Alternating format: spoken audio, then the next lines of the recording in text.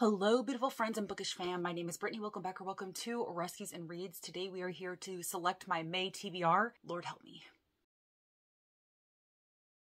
So if you watched my April TBR, you know that I currently have a lot going on in my reading life. So not only do I play my TBR game every month, and that helps select at least a few books for me to read, but I also have a lot of reading challenges and personal reading challenges that I'm trying to satisfy. And so every month I draw at least 3 from a little mug, and I have to read whatever prompt or book I select from that mug. And of course, I'm also participating in my own Buffy-themed Readathon Slayerfest, which is running from April 1st through the end of June. If you are participating in the quarter-long option, which I am, I'm trying to satisfy every single prompt with doubling up as little as humanly possible, and it is rough going, y'all. It is definitely a challenge, but I actually decided to make things even harder on myself because I have decided to participate in the Magical Readathon. If you are not familiar, the Magical Readathon is hosted by G from Book Rose. It is probably one of the most detailed and intricate, imaginative readathons that is out there. There's a lot of thought and effort that goes into this readathon and all of the graphics and stuff that G creates for it, so I will be sure to leave her channel link down below for you to go ahead and check it out if you are interested. But this is actually something that has been going on for many, many years. Back in the day, it was more Harry Potter themed, so you had to do like your OWLs and then your NEWTs and things like that. But now she has completely changed it and made her own unique Magical Readathon, but it still happens twice a year in the spring and the autumn. And basically the overall goal of this readathon is to become an expert in your chosen career field. And then you gradually grow in the career that you have selected. I won't try to go too much into detail about this readathon because, like I said, it is very intricate and complex, but the last few rounds of this readathon has been the Aurelium Magical Readathon. Aurelium is a magical school, and when she first introduced this version of the Magical Readathon, you had to do several beginning things to kind of build your character, gear up, so get your conduit, select your guild, and do all of that good stuff. Even though it's not necessary to do that in order to like jump right into the recent iteration of the readathon, the spring equinox, which happened from April 1st through April 30th, I decided that I wanted to go ahead and do that. And so I spent a lot of April trying to build up my character and do all of the little beginning things that you were supposed to do prior to the first spring equinox at Aurelium Academy. And so I'm going to be using May to actually participate in the challenges that were for this year's spring equinox. So there's definitely a lot going on in my reading life, a lot of challenges that I'm trying to satisfy, and that's going to mean that this May TBR is likely going to be very, very complicated. So as usual, before we jump into the gameplay for this round, I'm going to go ahead and recap how I did in April. I'm also going to draw the challenges, and then I'm going to briefly talk about what my plans are for the Magical Readathon, prompt-wise and book-wise. So the first challenge that I pulled for myself in April was to read The Silent Sister by Diane Chamberlain, and I did read that in April, and I really, really enjoyed that. I gave it a 4 stars. It was such a solid mystery, thriller, suspense type novel, and I really liked it. The second challenge that I pulled was to read When Breath Becomes Air by Paul Kalanithi. This is a nonfiction memoir written by Paul himself. He was a neurosurgeon who was diagnosed with basically what ended up being terminal cancer, and he decided to document his thoughts and feelings on the process and his life and things like that. Memoirs are not really my thing, especially when I'm not personally invested in the person who is telling the memoir, but I can understand the value and the beauty in the story that he told, especially as he is dying of cancer and using his final weeks and months of life to just create this really beautiful, stunning story that really makes you examine life. It's very, you know, existential in that way. I ultimately gave this a 3 stars, but I'm not mad that I read it. Like I said, it was a beautiful, touching, very short memoir. And then the third and final challenge that I pulled for myself was to read King of Crows by Libba Bray, and I have read and satisfied that, meaning I have now completed the Diviners series. So all 3 of those challenges were satisfied. Moving on into the prompts I got from gameplay back in April. The first prompt I landed on was to read a beautiful book. And for that, I selected Kingdom of the Cursed by Carrie Maniscalco. This is the 3rd book in her Kingdom of the Wicked trilogy, and I picked it because it is the stunning Fairy Loot edition. It is just flipping gorgeous. I am actually currently reading this one right now. If I don't finish it today, I will absolutely be finishing this tomorrow. Then I landed on the prompt to read a book club pick, and this worked out really well because I needed to already go ahead and read Bells for Forgetting by Adrienne Young, which is part of a book club I'm now a moderator for on Goodreads. It is called the Bookworm Bitches Book Club on Goodreads. If you are interested in joining, I was recently made a moderator in that group because one of the moderators is stepping down, and so now I'm even more fully involved in it than I was before. This is an adult debut by Adrienne Young. It is a magical realism story that is very witchy, atmospheric vibes, and I really enjoyed this one. And then the final prompt I landed on for my TBR game that actually made me pick a book was to read a book with green on the cover, and for that I selected The Writing Retreat by Julia Bartz. I have not yet gotten to this one in April, and I have decided not to get to this one in April because I have determined that I can actually fit it into my Slayerfest readathon. It wasn't originally part of my Slayerfest TBR, but based on what I've heard, this contains a lot of morally gray characters, and I think I can use this to satisfy the prompt of Maggie. But also, and I didn't realize this, but this book does not have high reviews. This book has a 3.5 rating on Goodreads, which is the same rating as The Cloisters, and The Cloisters was what I was going to read for a book with unhaul potential, and Riley to read the lowest rated book on my TBR. I think I might still read The Cloisters as a book for unhaul potential, but I can also use this to satisfy to read one of the lowest rated books on my TBR. So I have to wait until Maggie Walsh, which is the morally gray prompt, comes up because she is a big bad and I have to read those in order. And so this will definitely be getting read in May because Maggie is going to be popping up for me in May, but I didn't get to this one in April. And so I guess I'm taking a punishment and rolling it over into May, but I was already going to do that anyway. So it worked out. All right, now let's go ahead and pull the challenges from my little cute fox challenge mug here. I swear this mug gets fuller and fuller every single time I come on here to do this. If you're not familiar, I have a lot of reading challenges that I'm trying to satisfy. Some are personal reading challenges that I've set for myself, like the 23 books I want to read in 2023. There are also more formal reading challenges that I'm trying to satisfy that are like open to everybody, like the 52 book club reading challenge. I have also since added all of the sequels that I need to read in order to complete series. And if you watch the video that I posted during Bookmas about all of the series that I'm currently in the progress of completing, you'll know that that's a lot, but we're gonna see what we can do. I think I'm gonna go ahead and pull 3 from this mug and pray that I can fit them in with what I'm already doing for this month.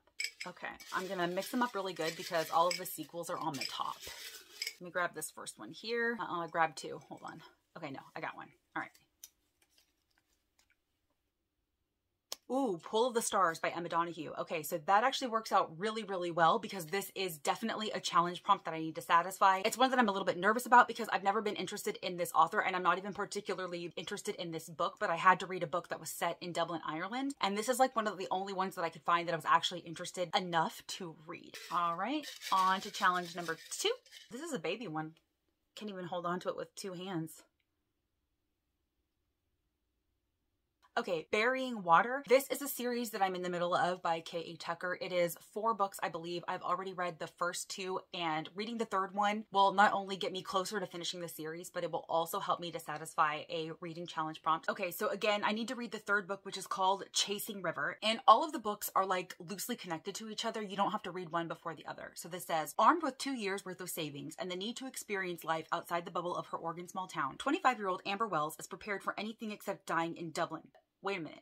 This one is set in Dublin? Holy cow, y'all. This one is set in Dublin. That means I don't actually have to read The Pull of the Stars to satisfy that prompt of a book set in Dublin. I can read this, which is already on my TBR, because I need it to continue a series. Whoa, okay, that worked out really well. So please disregard The Pull of the Stars. We're gonna read this one instead. All right, let me continue. 25-year-old Amber Wells is prepared for anything except dying in Dublin. Had it not been for the bravery of a stranger, she might have. But he takes off before she has the chance to offer her gratitude. 24-year-old River Delaney is rattled. No one was supposed to get hurt, but then that American tourist showed up. He couldn't let her die, but he also couldn't risk being identified at the scene, so he ran back to his everyday life of running his family's pub. Only everyday life is getting more and more complicated thanks to his brother Angus and his criminal associations. When the American girl tracks River down, he quickly realizes how much he likes her, how wrong she is for him, and how dangerous it is to have her around. Chasing her off would be the smart move. Maybe it's because he saved her life, or maybe it's because he's completely different from everything she's left behind, but Amber finds herself chasing after River Delaney. Amber isn't the kind of girl to chase after anyone, and River isn't the kind of guy she'd want to catch. All right, y'all, what a fortuitous twist of fate that this is set in Dublin and I already needed to read it anyway, so that works out perfectly. Okay, so because of that, I'm actually going to pull 2 additional challenges because one of them I don't need anymore. And eventually we'll get into the gameplay. We'll get there. All right. Alex Finley. Okay, so he's on the list of authors that I want to try and read. For this one, I'm going to be reading Every Last Fear. This is also going to work well for a prompt for the Buzzword Readathon that's happening throughout the year. I have never read Alex Finley before. I have heard amazing things about him, and that's why he has been on my radar, and I want to know for sure whether or not I want him to stay on my radar. They found the bodies on a Tuesday. So begins this twisty and breathtaking novel that traces the fate of the Pine family, a thriller that will both leave you on the edge of your seat and move you to tears. After a late night of partying, NYU student Matt Pine returns to his dorm room to devastating news. news. Nearly his entire family, his mom, his dad, his little brother, and sister, have been found dead from an apparent gas leak while vacationing in Mexico. The local police claim it was an accident, but the FBI and State Department seem far less certain, and they won't tell Matt why. The tragedy makes headlines everywhere, because this isn't the first time the Pine family has been thrust into the media spotlight. Matt's older brother Danny, currently serving a life sentence for the murder of his teenage girlfriend Charlotte, was the subject of a viral true crime documentary suggesting that Danny was wrongfully convicted. Though the country has rallied behind Danny, Matt holds a secret about his brother that he's never told anyone. The night Charlotte was killed, Matt saw something that makes him believe his brother is guilty of the crime. When Matt returns to his small hometown to bury his parents and siblings, he's faced with a hostile community that was villainized by the documentary, a frenzied media, and memories he'd hoped to leave behind forever. Now, as the deaths in Mexico appear increasingly suspicious, Matt must unearth the full truth about his family's final days, putting his own life in peril. This sounds absolutely fantastic. There are multiple layers going on here. So you have a devastating tragedy in the present as a young college student loses his entire family. Then you're also dealing with the crimes of his older brother as he was suspected of killing his girlfriend. Holy cow, and there's like a podcast element to it probably. Oh, I am so down for this. Even though this doesn't necessarily currently fit into what I have going on, I'm so hyped to read this one. All right, so these challenges have been working out really well so far. It's oddly hard to grab one of these. Okay.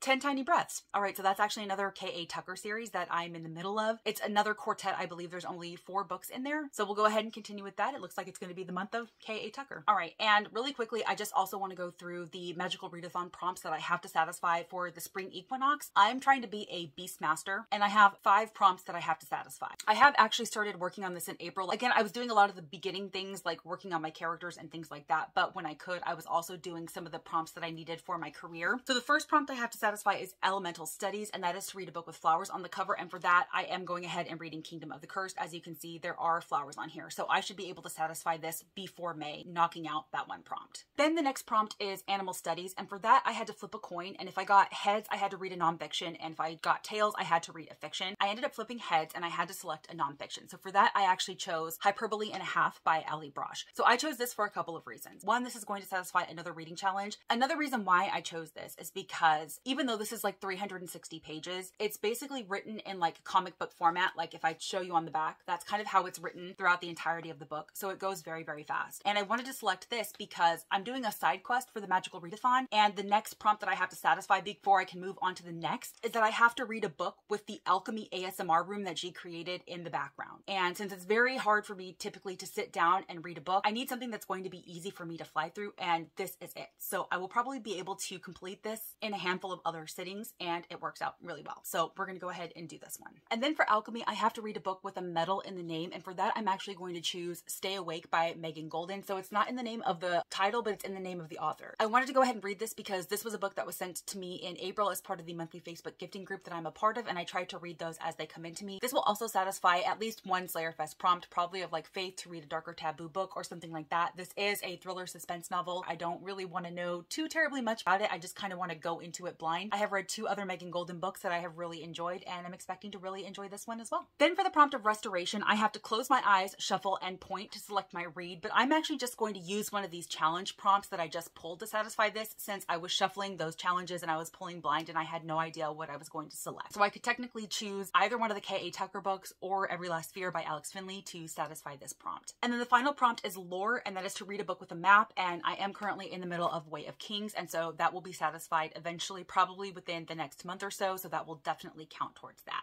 And then lastly, just 2 more things to talk about. As part of that Bookworm Bitches book club on Goodreads for May, the book of the month is going to be The School for Good Mothers by Jessamine Chan, so I definitely do have to satisfy that one, but luckily I'm able to fit it into Slayerfest for the prompt of Joyce to read a book featuring a strong mother character. And then in addition to the spring equinox challenges and the side quest that I'm doing, I'm also participating in the year-long challenge that is being hosted by G for the magical readathon. It's called Adventure in Aurelia or something like that. I can't remember the exact name, but basically every single month there is a new prompt to satisfy. And the prompt for May is just to read a book that ends on an even page number. And as of right now, I don't know what books I'm reading will end on an even page number, so I could feasibly choose any one of these as well. So we're gonna leave this open and go from there. All right, y'all, that took way longer than I thought. I've been filming this for 33 minutes and we haven't even gotten to the gameplay, so let's get into the gameplay. All right, everyone, it is time for the next round of the My Bad TBR game. We are beginning exactly where we left off after the last round, so we are going to do our standard 6 draws and see what that gets us, starting with draw number 1.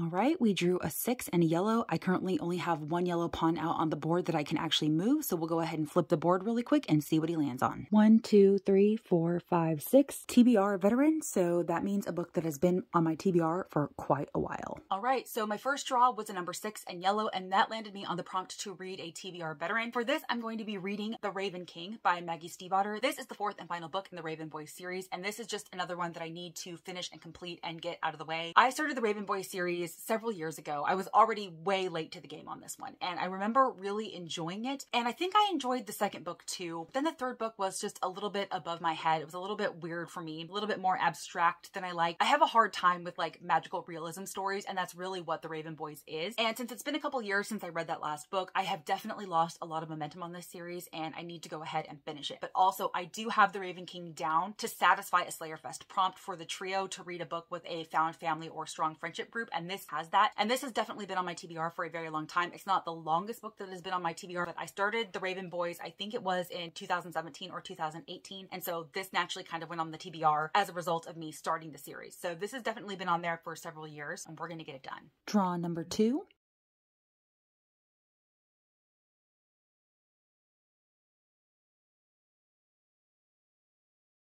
All right, once again, I only have one valid pawn that I can move. Now with a 10, I could either move backwards 1 or forwards 10, depending on what I'm feeling and what the prompt is. So let's go ahead and flip the board and see what I want to do. All right, so if I move backwards 1, that lands me on favorite author. And if I move 10, 1, 2, 3, 4, 5, 6, 7, 8, 9, 10, that is true crime. Okay, so as much as I love true crime, I don't actually have any currently on the docket for Slayerfest. And I think I would be more easily able to fit in favorite author. So even though it doesn't really get me further around the board, I think I am going to go ahead and move backwards 1 to favorite author. Then I drew the number 10 and moved the color blue, and that landed me on the prompt to read a book by one of my favorite authors. This also will work out really well for Slayerfest because for the prompt of Xander, Xander allows me to either reread a favorite book or to read from one of my favorite go-to authors, and Kristin Hannah is definitely one of those. And so I already had plans to read Fly Away by Kristin Hannah to satisfy the Xander prompt. This is the second book in kind of the Firefly Lane duology. It's an unnecessary sequel to Firefly Lane. I'm not entirely sure the motivation behind creating Fly Away, but even though it might not be a necessary book, I do think it's going to be a beautiful and touching book, especially if you have read Firefly Lane and you know how it ends. Firefly Lane is ultimately a book of friendship. It follows Tully and Kate over 30 years as they meet in their teens in the 70s, and that progresses into the early aughts as they are in their 40s, and things are going down, conflict is happening. They're both struggling in their own ways, and then they are struggling with each other in certain ways as well. And then, you know, like I said, if you've read it, you know that the ending is not necessarily a happy ending, and so I think you're going to be able to follow these characters after the events of that first book, and it's going to be very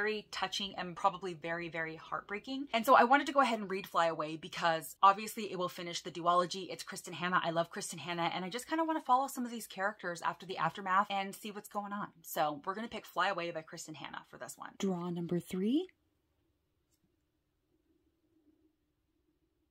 All right, we got an ace. So this is actually really lucky because no matter which color I draw, all of them have a pawn in start, which means they all need to get on the board. And so with an ace, I can either move a pawn from start or move forward 1. And since I have still a bunch of pawns in start, I would go ahead and take the opportunity to move one from start. And as always, because out in front of start is a free space, I do not have to pick a book to satisfy anything on the board at that point.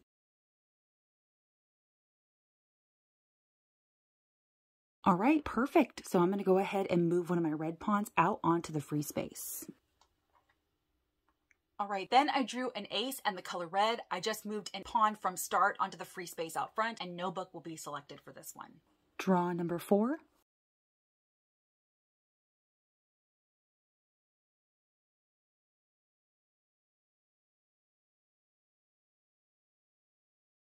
All right, so we got an 8 and yellow again. Once again, I still only have one eligible pawn on the board, and luckily the board is facing the right way. So let's go ahead and move the yellow guy forward 8.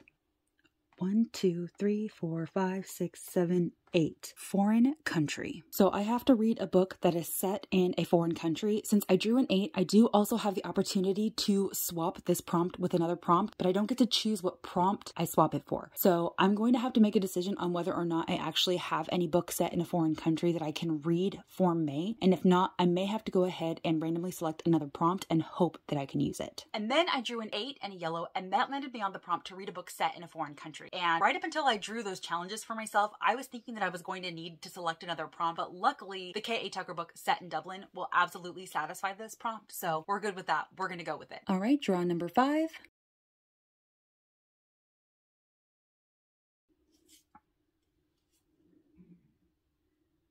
Yellow is getting a lot of action this round. So again, a 10, I can move backwards 1 or forwards 10. So if I move backwards 1 here, that means I have to read a book with multiple timelines. And if I go forward 10, 1, 2, 3, 4, 5, 6, 7, 8, 9, 10, that is published or set between 2000 and 2019. And I think I can easily find a book to satisfy that. So I'm going to go ahead and move this guy forward 10. 1, 2, 3, 4, 5, 6, 7, 8, 9, 10. And then I drew another number 10 and yellow. This time I landed on the prompt to read a book that was published or set in 2000 to 2019. And this could again literally be anything. So I'm not going to add a new book onto my TBR. I think I'm going to go ahead and use Stay Awake by Megan Goldin to satisfy this as well. But if it doesn't work out or something else happens, I definitely have a lot of other books to choose from to satisfy this prompt.